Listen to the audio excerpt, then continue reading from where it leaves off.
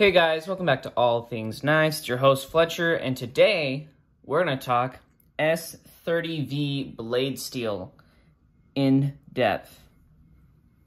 And just to verify that these are in fact S30V knives, there you go. Got a mini grip in S30V and my Osborne in S30V. I've also had some pair 3s in S30V, PM2 and S30V that I've used and sharpened, and then at work I've sharpened a ton of S30V. So let's go through some facts about S30V.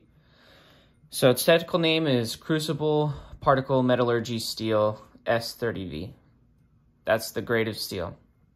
Its composition is composed of 1.45% carbon by weight, 14.00% chromium by weight, 4.00% vanadium, and 2.00% moly. The rest is going to be iron. Some facts about the steel is in Catra testing, it performs 145% better than 440C, meaning it does 100% of what 440C does, and then 45% better. It does 125% over 154 cm. So it does 100% of what 154 cm does, and then 25% over. And I can say in testing and cardboard testing that I've watched, that checks out. Especially if you heat treat S30V harder, it'll perform even better. Carbide by volume, it's going to have 4% vanadium carbide and 10.5% chromium carbide. That is going to give you 14.5% carbide by volume in there. All right, some other facts that I have, I'm just going to read them off. For side loading toughness, meaning resistance to chipping, like if you're cutting into something and you have to go like that, it is 10 foot-pounds of force over 154 cm and 440 C's 2.5 foot-pounds of force. The uses for it obviously are cutlery. It was designed as a cutlery steel. Plastic injection, food processing, and chemical processing. The ideal range, as noted by Crucible, the producer of this steel, is 58 to 61 Rockwell hardness. And this steel first came out in 2001 and 2002.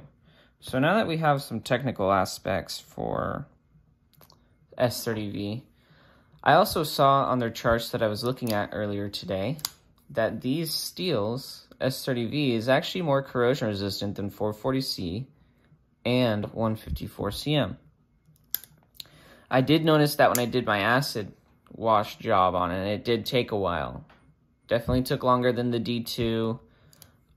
It definitely is more corrosion resistant than AUS8 because this definitely took longer than the AUS8 to do. I will say that it's probably due to the molybdenum carbides that are in there. That's part of what makes 154 cm so corrosion resistant, the fact that it has not a lot of free chromium in solution. Molybdenum can also improve corrosion resistance. I believe niobium carbides do the same thing. S30V, as far as wear resistance goes, it's pretty good. I've seen some cardboard tests done by people, and it got, on Outpost 76 tests, I think it got 170 feet, which means when I probably run through it, I think my cardboard's a little different than his. I'll probably get somewhere around 200 for it, which isn't bad at all. The thing that makes S30V different from a lot of the budget steels that you've seen on my channel, especially for edge testing, is the fact that these strop back. These are going to strop back way better. They're going to be easier to handle. If you do make your own knives, S30V and those Crucible Particle Metallurgy steels, they machine a lot better This is from my own personal experience on a couple of knives I made. I made some knives in 4V, and the comparison from those, as opposed to, say, something like D2, 4V was arguably, despite having harder carbides, way easier to sharpen and machine. Which explains why high-end cutlery companies started making the switch from the cheaper, like 440Cs, 154CMs into something like S30V, which is, even though sometimes those steels were performed just as good as S30V, is because the machinability of a steel like S30V is so much better, which means that for someone like you and me, knife users, we're going to notice that as well, but in sharpening. I've noticed when sharpening S30V that it doesn't take the sharpest edge, but it will keep its bite due to the carbide volume in there. Even up to a higher grit polish, it keeps the bite because of that carbide content. Even after being polished. I've noticed S45VN does the same thing. Some people say that S30V is chippy. I'd actually beg to differ. I've never really had any of my S30V chip out. What I will say is, if it is chippy, sharpen it a couple times and then see how it does then. A lot of the people who say that S30V is chippy, most of the time it's their burnt factory edge. It's their burnt factory edge, because this steel is actually tougher than 154CM and 440C when it comes to side loading it. You know, maybe not this way, right? But this way, its edge stability is very good. And that's straight from Crucible's data sheets as well. They did testing on this. I've heard plenty of knife reviewers say the same thing. The only time S30V is chippy is if the edge is burnt. Now, would I recommend S30V to someone when they pick up their first knife? My answer would actually be yes, because it's a good, well-rounded EDC steel. You know, it'll strop back. It won't strop back a ton, but, you know, you can strop it back at 2 to 3 times before you got to take it back to the stone. So you do get some increased edge life there. It does sharpen relatively easily. Not too bad at all. And the edge that you get and the edge that it holds is pretty decent. And you get a decent amount of fine edge and a decent amount of working edge. Now, if I had to draw a...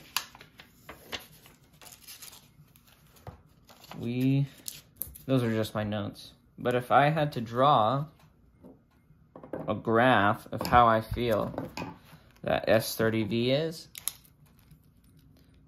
we're going to do that multi-directional teeter-totter. Edge retention here. We've got ease of sharpening here, corrosion resistance, and then toughness. I would say for edge retention, here it's 1, right here, 1, 2, 3, 4, 5, 6, 7, 8, 9, we'll add one more, 10. I would say that S30V, 1 being H1, 2 being like a 420, 3 being like an OS 8, 5 being like a 154CM. I'm going to say it's like a 6.5. I'd say S30V is like here, because it's not going to hold its edge super long. And ease of sharpening, it's about a 5. Right there. Corrosion resistance, it's actually going to do pretty good. I would say, arguably, it's like a 6 or 7 down here. And then toughness, you know, it's not going to be the toughest steel, but I would say it's definitely a 5 or 6. It's about average, if not above average. So let's connect those to form our lattice here.